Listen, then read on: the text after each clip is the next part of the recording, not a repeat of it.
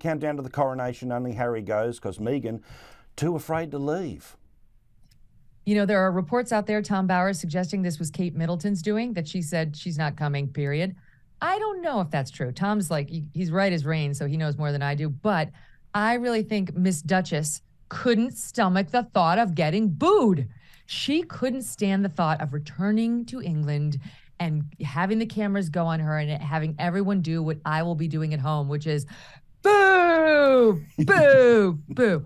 He's going to get booed. Mark my words. Harry's getting booed 100%. But he's at least the son. He kind of has to do it. She was like, it's little Archie's birthday. I've got my excuse. There's going to be all sorts of buzz about me, but I don't have to face the boos. But I've got news for her. We're booing loudly from our couches, whether she can hear us or not. That's what she should be really worried about.